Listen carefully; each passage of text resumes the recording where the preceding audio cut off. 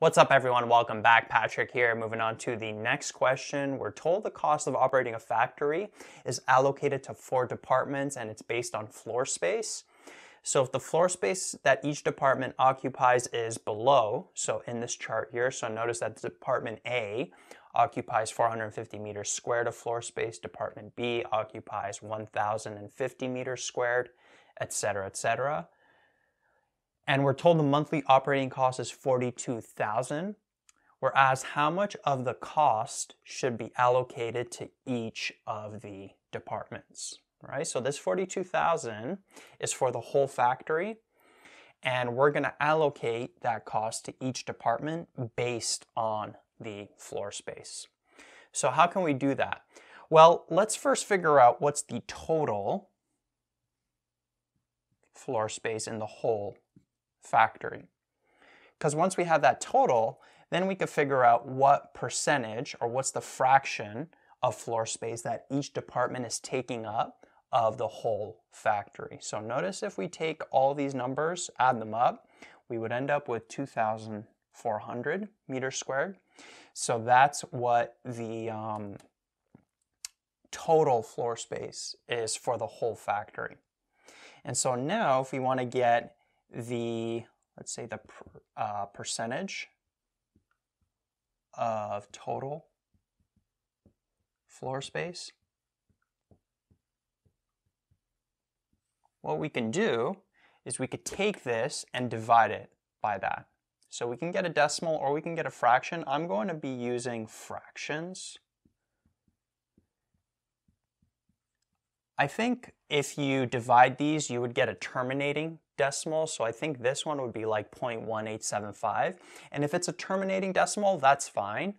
But a lot of times the decimals aren't going to terminate. They're going to continue to expand. They're going to expand infinitely. So like, let's say 1/3, right? That would be 0.33 and it would continue repeating that sequence. Then I think fractions is better to use because you don't want to be rounding the decimals. You want to get the exact value.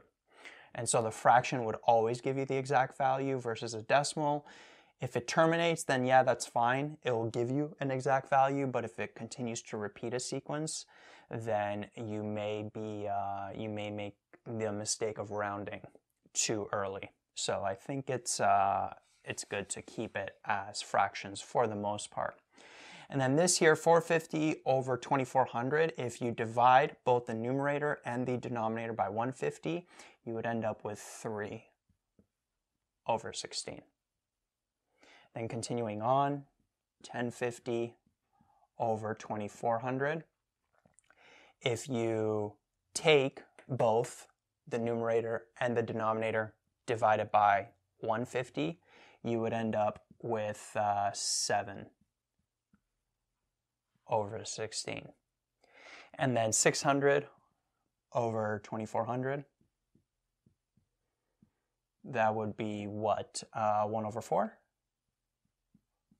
Or 0.25. If you want to keep it as the same denominator, this could also be 4/16.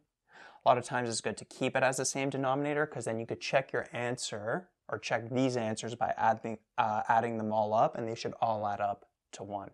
And then 300 over 2,400, that would be 1/8, 1/8, or 2/16.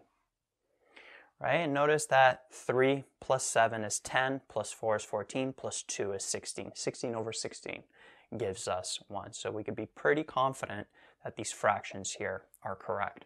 And so then what you want to do, if you want to get the allocated cost to each department, right, how much of this 42,000 is going to be allocated to each department, you would just take these fractions, all these fractions, and multiply them by 42,000, and then you would get the respective costs allocated to each department. And when you do those calculations, you would get these respective costs over here. So 7,875 of the 42,000 gets allocated to Department A, 18,375 of the 42,000 goes to Department B, 10,500 to Department C, and then 5,250 to Department D. And then if you want to check these, you can actually add them up. And notice when you add them up, you would end up with 42,000, which makes sense, right? So take the floor space, add it up, find the percentage of the total floor space for each department by taking that number, dividing it by the total. Again, I suggest whenever you get something like this, keeping it in fractions, just in case that the decimals don't terminate, they keep repeating. The fraction is going to give you a more exact value.